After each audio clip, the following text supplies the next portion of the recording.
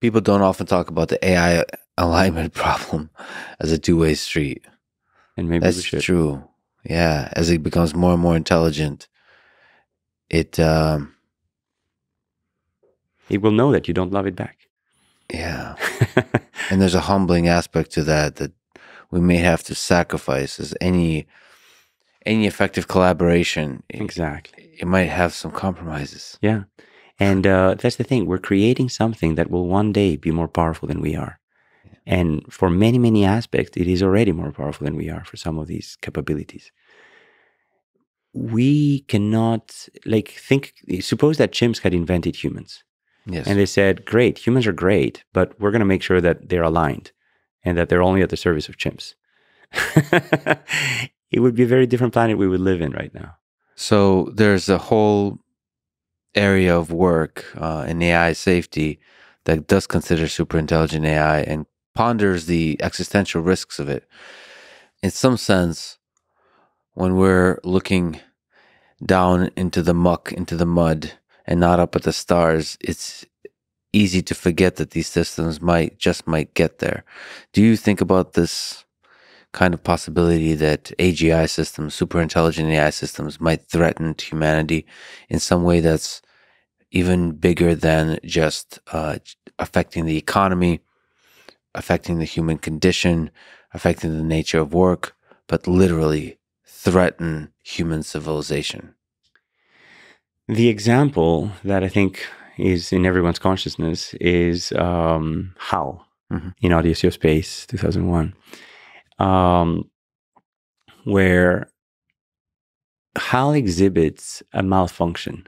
And what is a malfunction? That like the two different systems compute a slightly different bit that's off by one. So first of all, let's untangle that.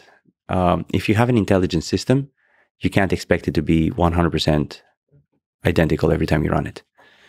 Basically, the sacrifice that you need to make to achieve intelligence and creativity is consistency. Mm-hmm. So it's unclear whether that quote-unquote glitch is a sign of creativity or truly a problem. That's one aspect. The second aspect is the humans basically are on a mission to recover this monolith. And the AI has the same exact mission. Mm-hmm. And suddenly the humans turn on the AI and they're like, we're going to kill HAL. We're going to disconnect it. And HAL is basically saying, listen, I'm here on a mission. You humans are misbehaving. Like the mission is more important than either me or them. Mm-hmm. So I'm going to accomplish the mission, even at my peril and even at their peril. So in that movie, the alignment problem is front and center. Basically says, okay, alignment is nice and good, but alignment doesn't mean obedience. We don't call it obedience. We call it alignment. And alignment basically means that sometimes the mission will be more important than the humans. And sort of, the US government has a price tag on the human life. If they're, sending a mission or if they're reimbursing expenses or you name it, at some point, you can't function if life is infinitely valuable.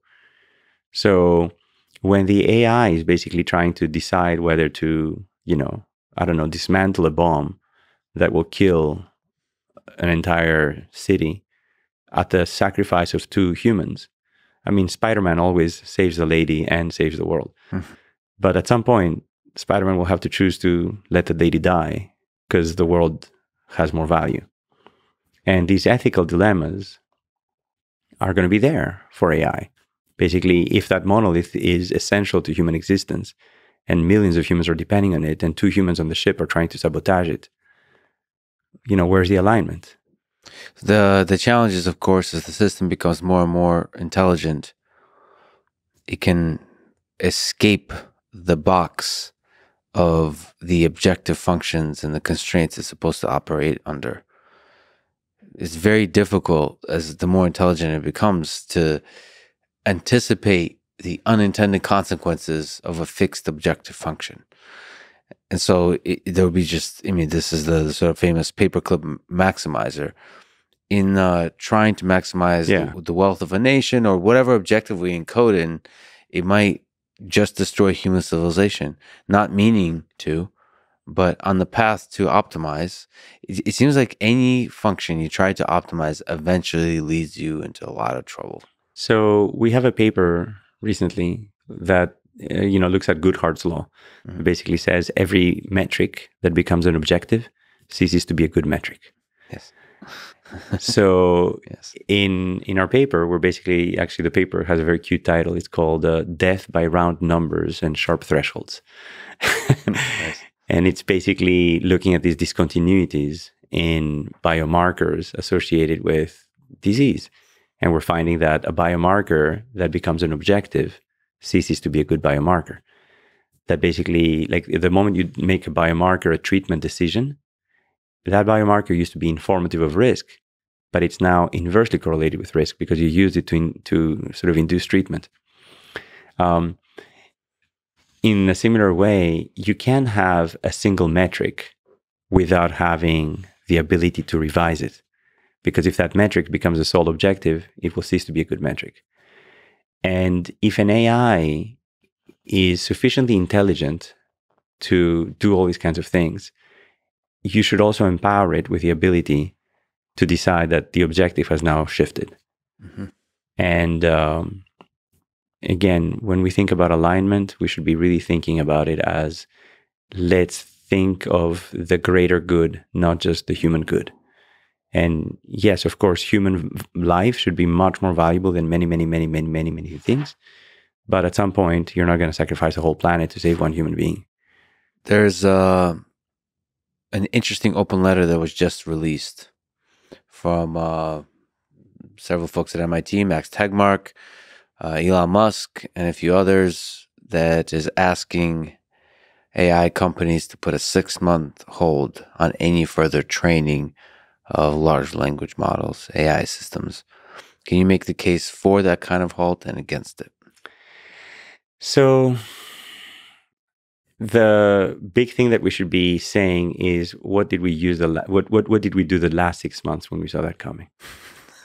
And if we were completely inactive in the last 6 months, what makes us think that we'll be a little better in the next 6 months?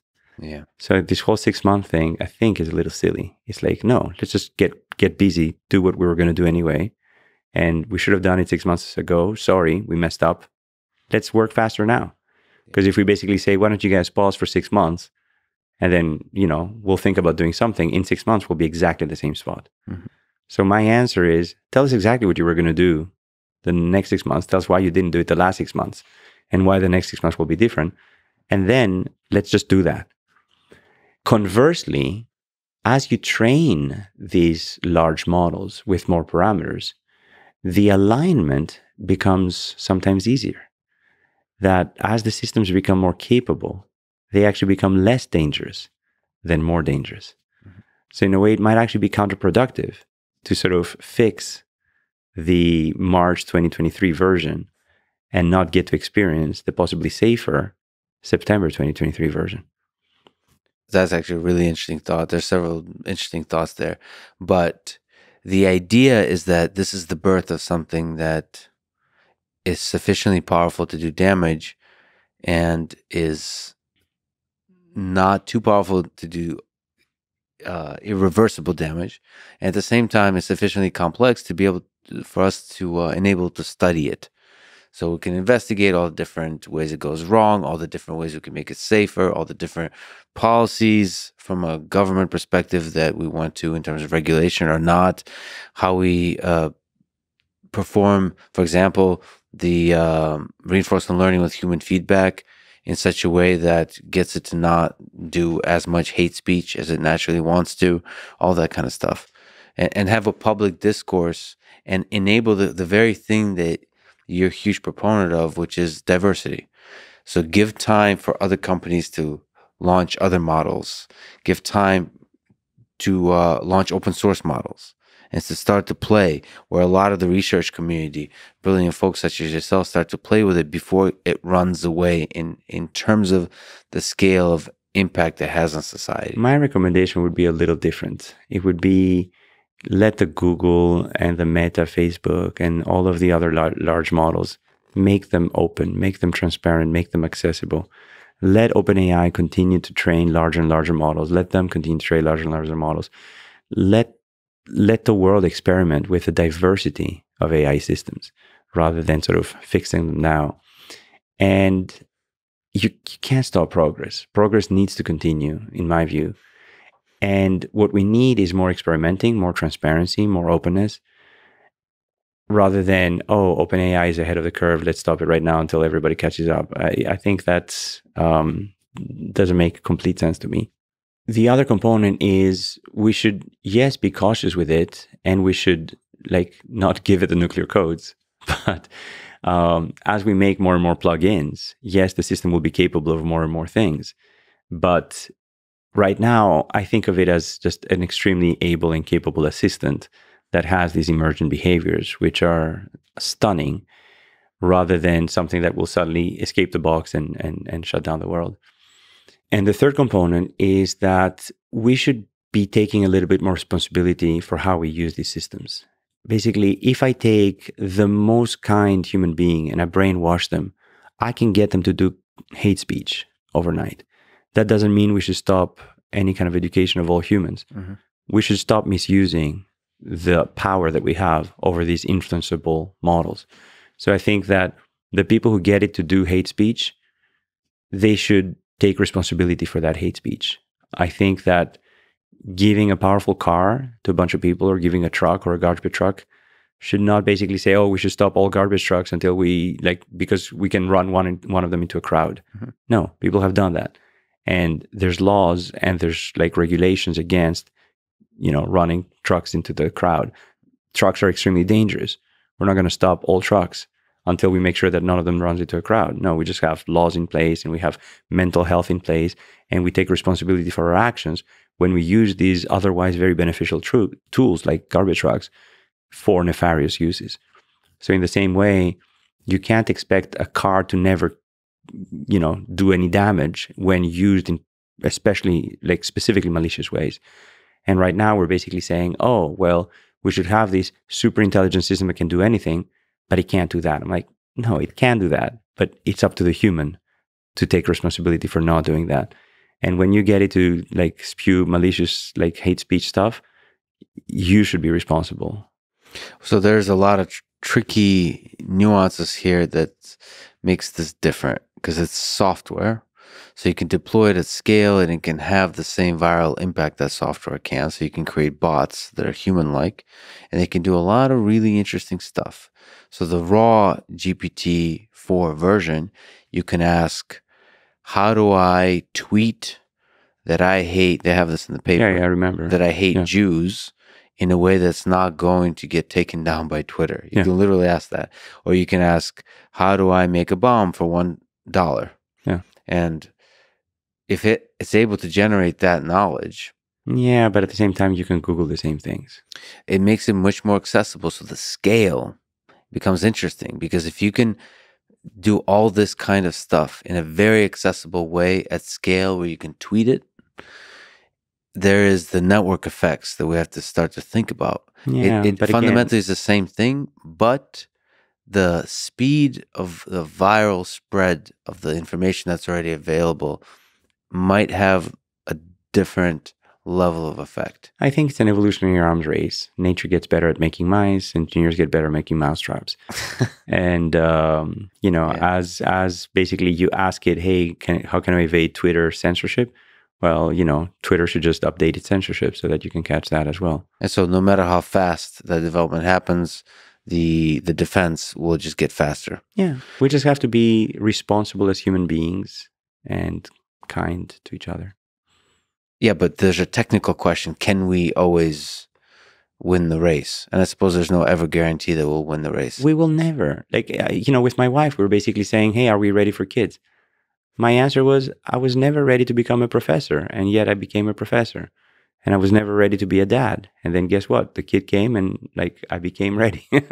So ready or not, here I come. But the reality is, we might one day wake up and there's a challenge overnight that's extremely difficult. For example, we can wake up to the birth of billions of bots that are human-like on Twitter, and we can't tell the difference between human and machine. Shut them down. But you don't know how to shut them down. There's a fake Manolis on Twitter that seems to be as real as the real Manolis. Yeah. How do we figure out which one is real? Again, this is a problem where a nefarious human can impersonate me, and you might have trouble telling them apart. Yeah. Just because it's an AI doesn't make it any different of a problem. But the scale you can achieve, this is the scary thing, is the speed and the speed with which you can achieve it. But Twitter has passwords and Twitter has usernames. And if it's not your username, the fake like Fridman is not going to have 1 billion followers, etc. I mean, all of this becomes so both the hacking of people's accounts, first of all, like phishing becomes much easier. But that's already a problem. It's not like AI will not change that. No. AI makes it much more effective. Currently, the emails, the phishing scams are pretty dumb. Like to click on it, you have to be not paying attention. But they're, with language models, they can be really damn convincing. So what you're saying is that we never had humans smart enough to make a great scam, and we now have an AI that's smarter than most humans, or all of the humans. Well, this is the big difference, is there seems to be human level linguistic capabilities. Yeah. And in fact, superhuman level. Superhuman level. Yeah. It's like saying, I'm not gonna allow machines to compute multiplications of 100-digit numbers because humans can't do it. Like, no, just do it. Don't misuse it. No, but we can't disregard. I mean, that's a good point, but we can't disregard the power of language in human society. I mean, yes, you're right. But that seems like a scary new reality we don't have answers for yet. I remember when Garry Kasparov was basically saying, great, chess beats chess machines beat humans at chess. Yeah. Are people going to still go to chess tournaments? And his answer was, well, we have cars that go much faster than humans, and yet we still go to the Olympics to watch humans run. So that's for entertainment. But what about for the spread of information and news, right? Whether it has to do with the pandemic or the political election or anything, it's a scary reality where there's a lot of convincing bots that are human-like telling us stuff. I think that if we want to regulate something, it shouldn't be the training of these models. It should be the utilization of these models for XYZ activity. So, yeah, yes, guidelines and guards should be there, but against specific set of utilizations. Sure. I think simply saying we're not going to make any more trucks is not the way. That's what people are a little bit scared about, the idea. They're very torn on the open sourcing. Yeah. The very people that kind of are proponents of open sourcing have also spoken out. In this case, we want to keep it closed source because there's going to be, putting large language models, pre-trained, fine-tuned through RL with human feedback, putting in the hands of, I don't know, terrorist organizations, of a kid in a garage who just wants to have a bit of fun through trolling. It's a scary world because, again, scale can be achieved. And the bottom line is, I think why they're asking 6 months or some time is we don't really know how powerful these things are. It's been just a few days and they seem to be really damn good. I am so ready to be replaced. Seriously, I'm so ready. Like you have no idea how excited I am. In a positive way. Meaning in a positive way. Where basically all of the mundane aspects of my job and maybe even my full job, if it turns out that an AI is better, I find it very discriminative to basically say you can only hire humans because they're inferior. I mean, that's ridiculous. That's discrimination. If an AI is better than me at training students, get me out of the picture. Just let the AI train the students. I mean, please. Because what do I want? Do I want jobs for humans or do I want better outcome for humanity? Yeah. So the basic thing is then you start to ask, what do I want for humanity and what do I want as an individual? And as an individual, you want some basic survival. And on top of that, you want rich, fulfilling experiences. That's exactly right. And as an individual, I gain a tremendous amount from teaching at MIT. This is like an extremely fulfilling job. I often joke about if I were a billionaire in the stock market, I would pay MIT an exorbitant amount of money to let me work day in, day out, all night with the smartest people in the world. And that's what I already have. So that's a very fulfilling experience for me. But why would I deprive those students from a better advisor if they can have one? Take them.